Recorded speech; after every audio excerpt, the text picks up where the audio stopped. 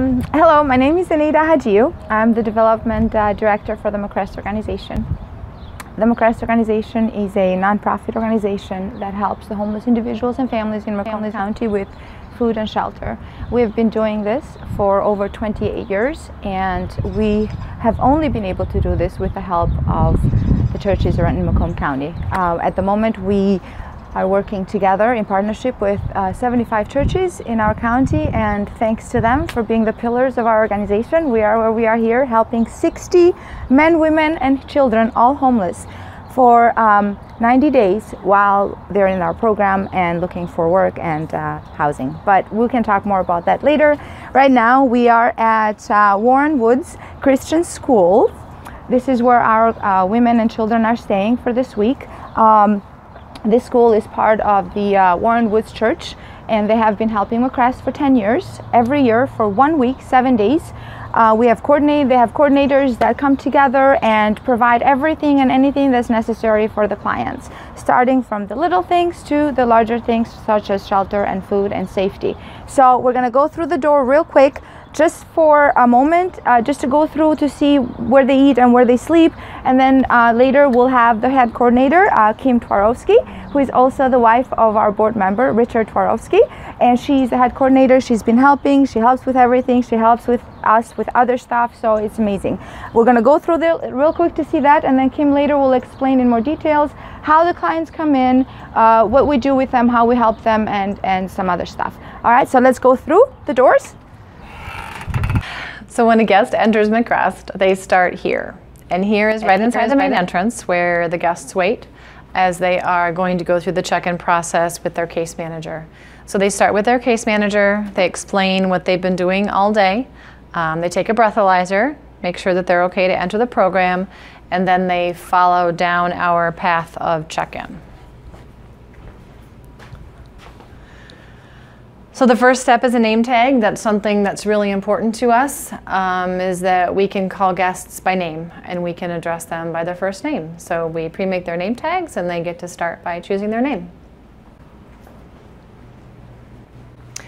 So the next step is to tell our volunteers when they need to get up in the morning. We have guests that need to get woken up very early to get to jobs, and we have guests that like to sleep in till the last minute. And that's fine, they're welcome to do that. So they tell our volunteer when they'd like to wake up, and they let the volunteer know when they need a ride in the morning, if they need a ride. And if they are a bus driver or bus rider, we give them bus tickets so that they're able to get where they need to go. If they are a driver, then twice a week we provide them with gas cards so that they can purchase gas. Next step is letting us know what they would like for lunch the next day. Every evening we have a group of volunteers that pre-makes lunches. So they let us know what kind of sandwich they would like, and then we add in fruit and snacks and a bottled water or juice for the kids. So almost the final step in the process is any bags that the guests come in with do get checked.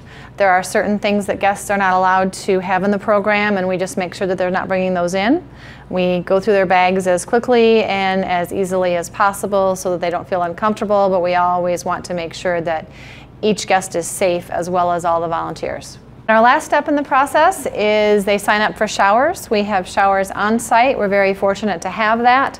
Some buildings use local schools that they transport the guests to. Other buildings have the use of a portable shower from MCREST, but we are fortunate enough that our guests can take showers here, and we have them sign up every 15 minutes after dinner just to make that process go a lot more smoothly.